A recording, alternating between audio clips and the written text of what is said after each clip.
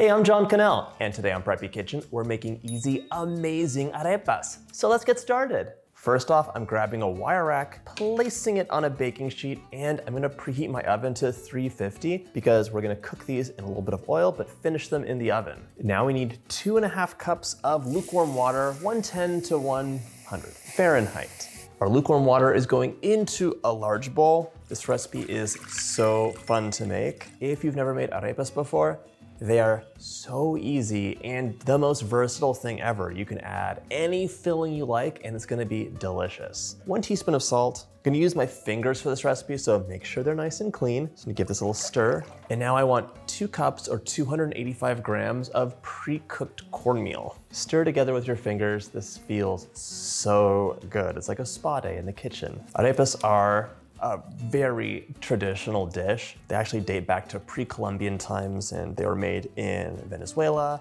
Colombia, Panama, that whole area, and they became popular way further than that as time moved on. Depending on where you are, they're filled with different things. So they could be filled with various kinds of meats, beans, cheese, like basically anything, usually savory though. And you can let me know in the comments if you have some favorite fillings for arepas. Did some stirring. I'm just doing this for fun now because it's totally done.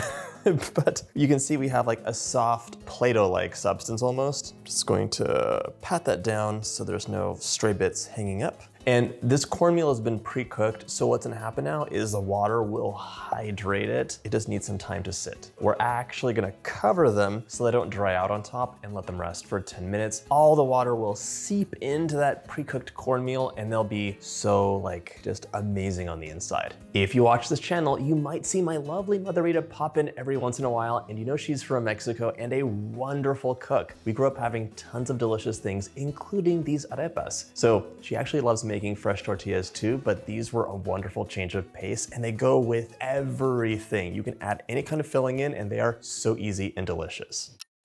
After 10 minutes or so, open it up and it looks exactly the same, but it's different because everything is hydrated. So now grab a knife and I'm gonna cut this into 8 pie pieces. Just cut it into quarters and then halve the quarters. Just like that, super soft. We're gonna roll this into a ball and then pat it out into a cute little patty. If you use the correct amount of masa, you'll have a wonderful soft dough like this, and you'll notice it's not cracking. Just pat it into a 1/2 inch thick patty like this, and we're gonna set that aside and repeat for the rest. This is really fun for kids with clean hands to help with, by the way. When I make these for Lachlan and George, they love having them with cheese and beans on the inside, and George loves some tomatoes too. My last patty is all shaped up. They look gorgeous. And if you haven't made these guys before, think of them like an alternative to a bun. So you're making these, they're gonna have a crisp, beautiful exterior, a spongy interior that's really satisfying. Anything you love can go in here. And as my friend told me, who's from Panama, the more you add in, the better it is. So overflowing, spilling out, they're gonna be delicious.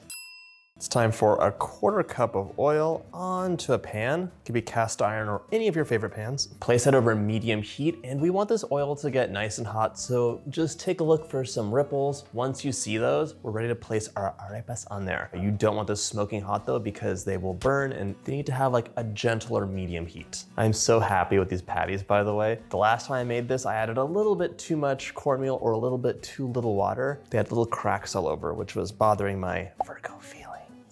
Okay, my oil has beautiful ripples. It's not smoking, so I'm gonna grab a spatula. And by the way, I placed these on a sheet of paper just because if you put them directly on the wire rack, you get unsightly marks, which I do not love. I'm gonna fry these up in batches. We're gonna cook these until they're golden brown. They'll look really beautiful, and it's about 4 minutes of cook time, but it totally depends on your cooktop and the heat you have. You can move them around every once in a while just to make sure they don't stick. And for all of my people who are gluten sensitive, this is a really great recipe because there's no flour in there, but you can still have like an alternative to a sandwich bread that's kind of fun and new. It's like not your normal one-to-one substitution. One thing that can really disappoint in arepas is having them be so bland. So when we added that salt in, give it a taste. It's pre-cooked cornmeal, there's nothing to worry about. Just taste for the salt level because that really affects a lot. If it's really bland, you're definitely gonna be disappointed. It's like, oh, I'm never making these again, what a waste. But if you have a little more salt in them, you could add other spices if you want. They'll be really complementing whatever you're filling them with, or just be delicious on their own. Some people just like these with butter, and that is delicious. Feels stiff on the bottom, so I know it's probably almost there. There we go. Just needed something to act like a thumb. George has been on a total quesadilla kick, so today for lunch, he's gonna have some arepas con queso. So we're gonna fill them up with cheese, and I'll see if you want some avocado and beans in them too. Add the next batch in.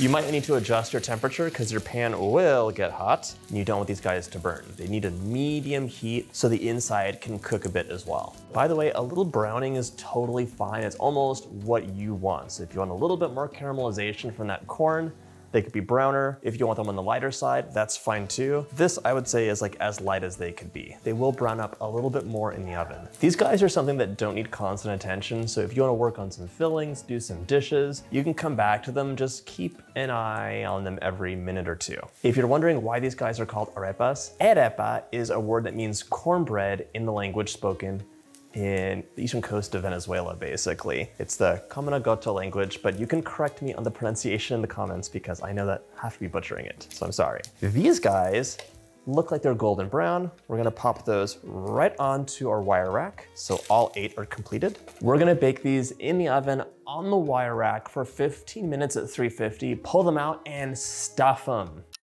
These guys are out of the oven and they smell amazing, but let them cool down just a bit because they're still cooking, so they're cooking out of the oven too. If you open them up right now, they'll be a little bit wet and you want them to be spongy, but not wet. These have been cooling, so I'm gonna cut one open.